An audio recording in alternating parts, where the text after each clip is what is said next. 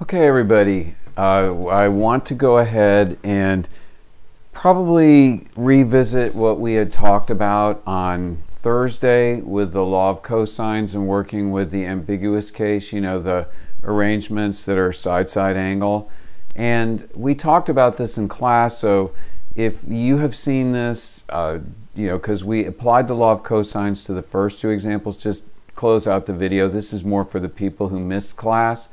So for those of you who did miss class on Thursday, what we did, and you've probably seen the notes that are posted, on example 3, we used the law of cosines to figure out all of what we needed to solve for the two triangles when we have the ambiguous case and we have a swinging side that produces two triangles. We did a little exploratory work here. We dropped down an altitude. Oh, and by the way, you don't have to take any notes on this unless you want to. This is just kind of sit back and absorb it. So back to what I was saying. We went ahead and dropped down an altitude, and we, whoops, don't want that. And we compared it to side A, which is your swinging side, and we found that A was greater than your altitude, but less than this side C. That's the recipe for two triangles. Great. So I went ahead and said we're doing this with law of cosines. This is not going to be everybody's favorite thing, but Friday we learned law of sines, and there's a video up there, and if you don't like this, you can certainly try it with law of sines instead. So anyway, we have angle A and we have side A. We have values for each of those. So that's going to inform us which version of the law of cosines to use. We'll start with the one that has a squared to start it out, okay? So we plugged in all the numbers and worked everything over to the right, and now it's set up for your quadratic formula, because this the coefficient here is a, so that's 1. All of this except for this c right here, this c, is going to produce the b, and then there's your c, and these are the parts that go in your quadratic formula. So here's opposite of b plus or minus square root of b squared minus 4ac over 2a. And when you work the problem, we are going to get a discriminant, you know, the b squared minus 4ac, that part, the ink flows a little thin, this is going to be a real number that's greater than 0. And when that happens, you get two sides for B. You know, you get the long side and then you get the short side after you swing the swinging side over. And we found all the rest of the triangles. So that's what we did on Thursday. Now what I'm going to do now is pause this, and I want to show you the front. The front is going to be just a smidge different. So hold on.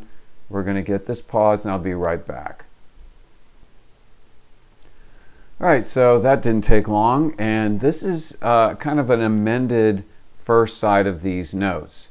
If you look at your notes, we pretty much solved this first example a number of different ways. We used law of sines. We actually discovered when we did some preliminary work on it, we dropped the altitude down and did, you know, how many triangles, and we got one right triangle.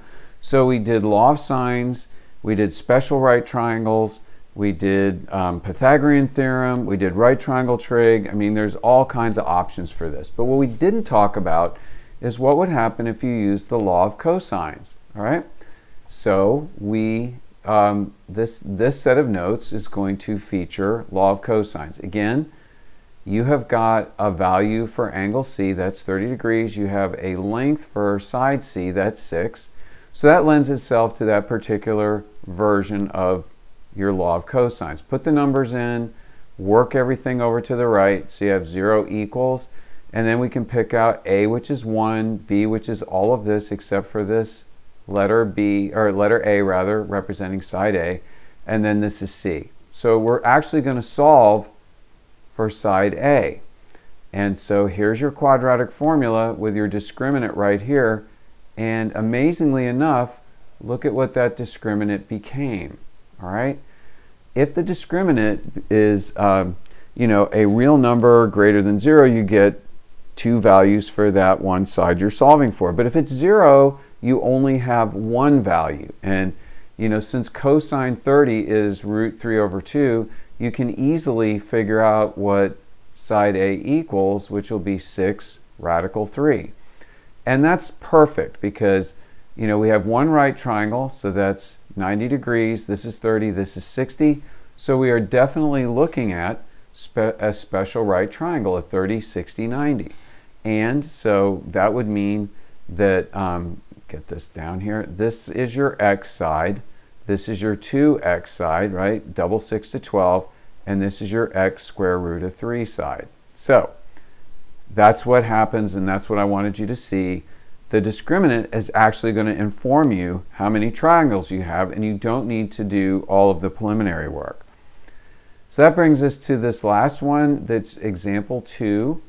And I set it up, you know, put the angle in the lower left and the side opposite, that's given.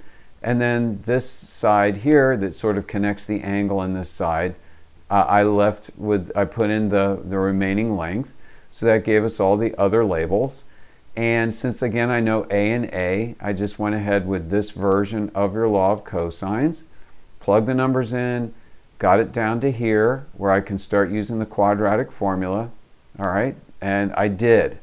So again, the discriminant should give us some information, and look at what it gave us. All right, it gave us something that was non-real. Well, if that happens, we are not going to have a triangle. And you would have seen that if you had just dropped your altitude down, you know, and compared that to your A and all of that, figured out what H was. You don't even have to do that. If your discriminant comes out non-real, you won't get a triangle. You may recall when we did this in class, we had something like sine inverse of 1.154 or something close to that.